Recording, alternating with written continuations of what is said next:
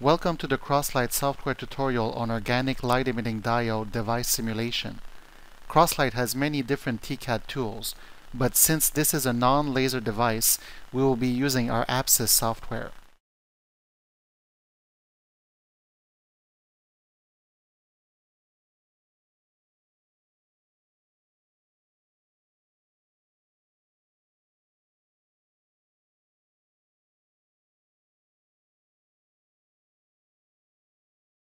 This is the structure we will be modeling today.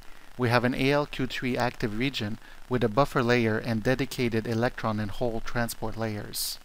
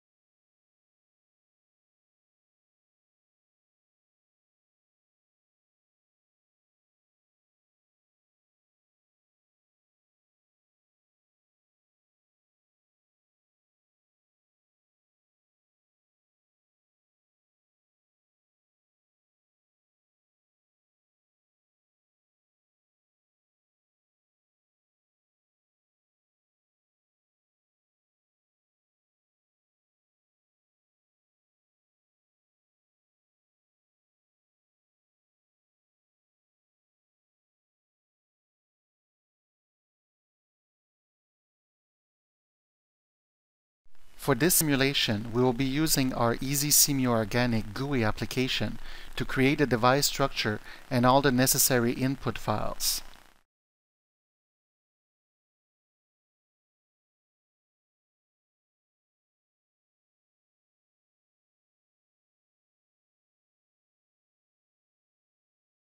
We start by creating a new layer for our device and setting its thickness.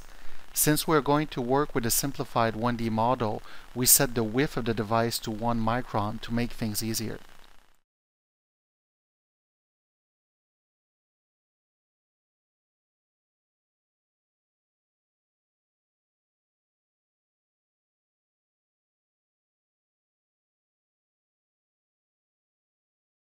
Another important aspect of the device simulation is the material parameters used for each layer. This includes the electron affinity, the carrier mass, and the band gap. In a crosslight approach, these parameters are grouped together in what are called macros. We have bulk macros that describe the parameters related to the carrier transport, and active macros that control the light emission. The default crosslight library has over 100 different semiconductor macros, including the most common materials used in OLEDs.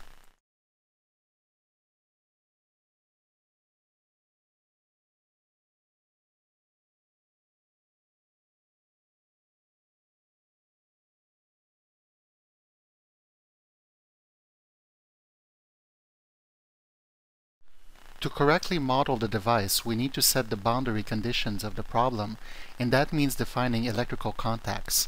Here we have a p-type contact, so we use a Schottky boundary with a large electron barrier to align with the HOMO band or the valence band of the device. We finish the setup of this layer by defining the number of mesh lines in the lateral and vertical directions. Since we decided to do a 1D model, we only use 2 mesh points laterally, which is the absolute minimum you need for FEM method.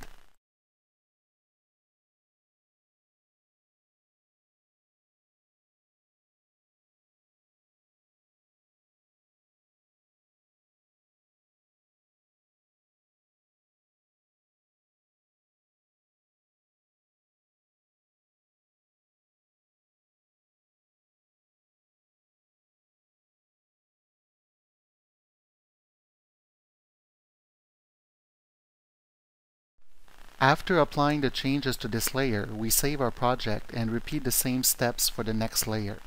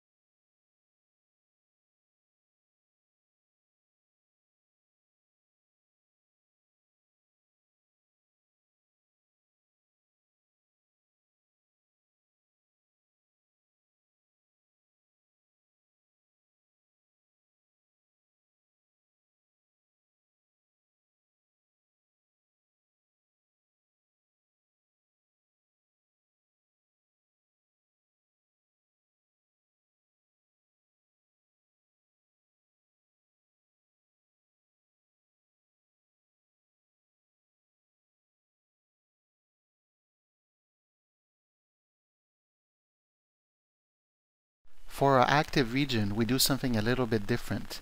Since there is a wide variety of organic semiconductors available to device designers, Crosslight allows users to define their own material macros. In a Crosslight GUI, this capability is automated, and the key user adjustable parameters can be easily accessed.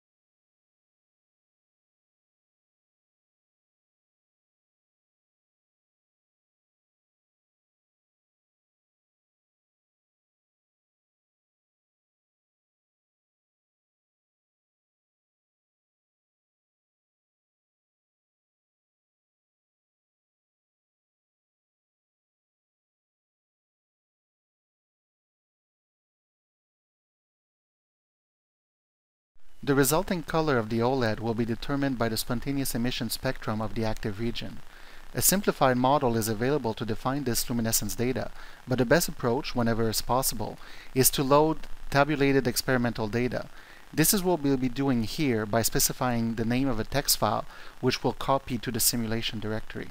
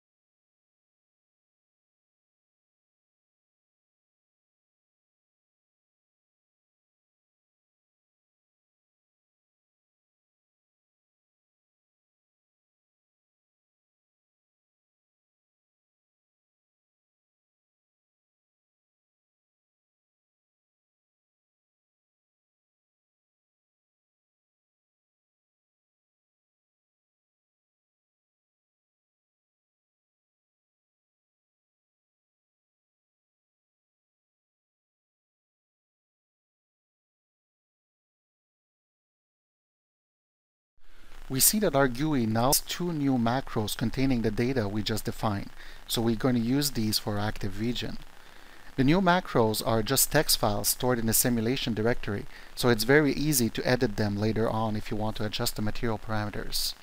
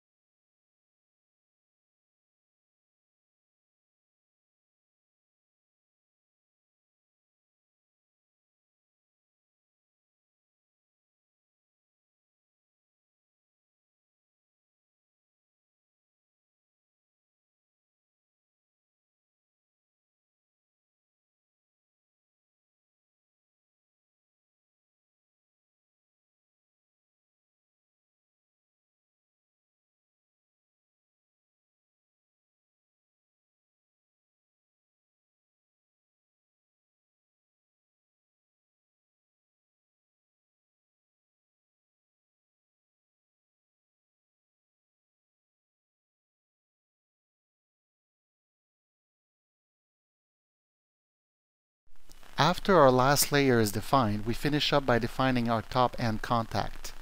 As before, we use a Schottky boundary, but this time the electron barrier height is quite small, since the metal we use lines up with the LUMO or conduction band of the device.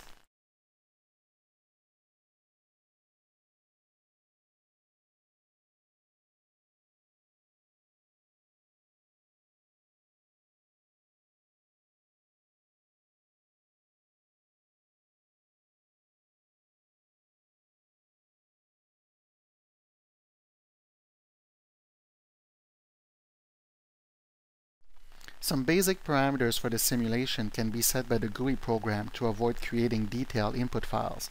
Of course, more advanced users can edit these files directly if they want. One of the things that needs to be done is initialize the optical model by defining the operating wavelength and the optical scattering losses.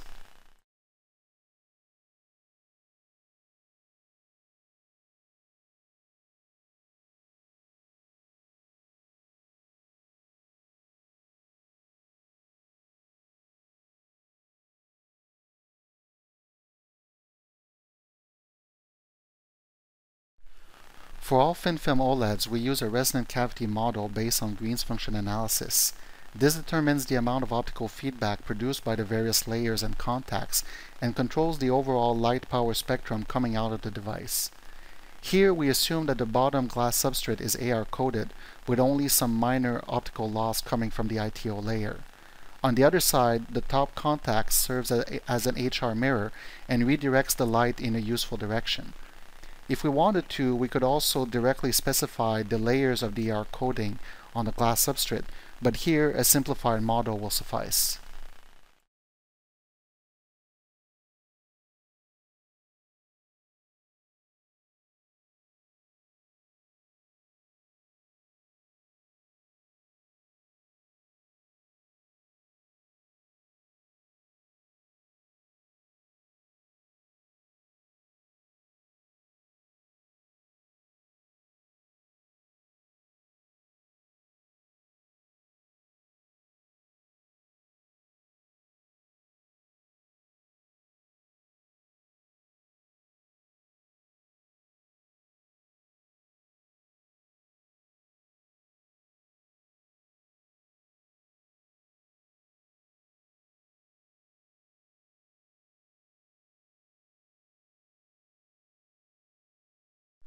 Custom commands can be added in the GUI for more advanced settings. To give an example of this, here we override the electron affinity of the TPD macro to adjust the position of the LUMO band in that layer.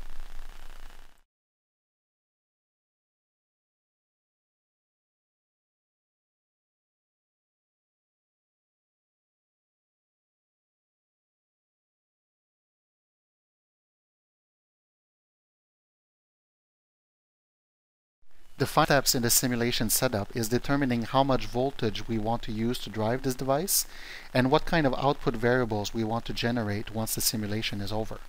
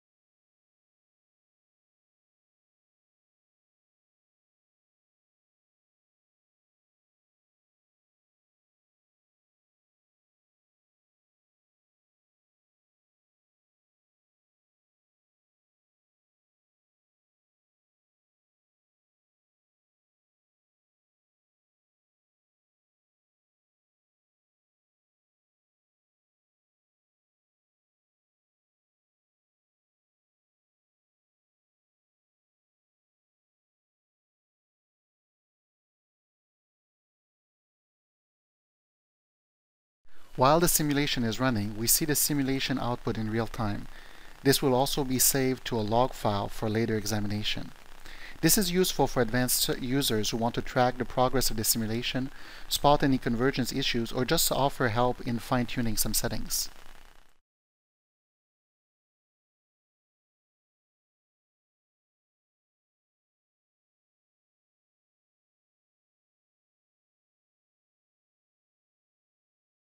After the simulation, we can plot the results using the PLT system with our pre-selected output variables. This system generates PostScript files, so it's very convenient for batch processing.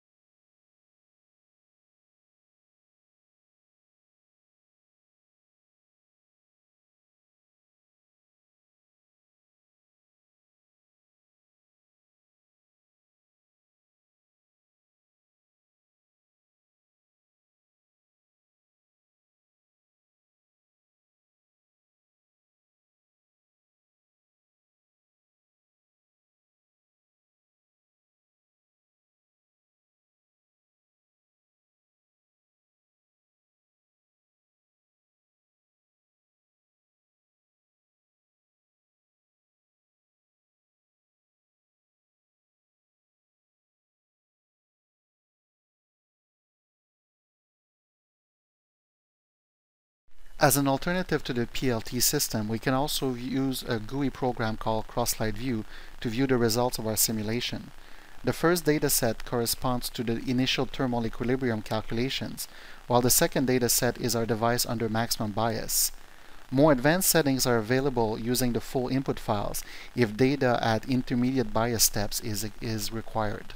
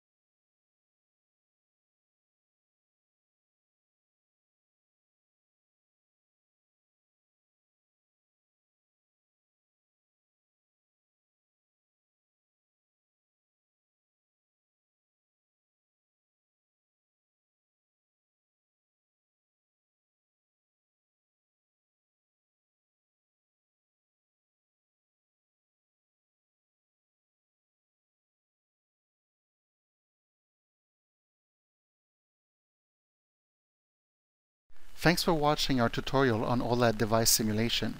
If you're interested in learning more, please email us or apply for a free trial version of APSYS.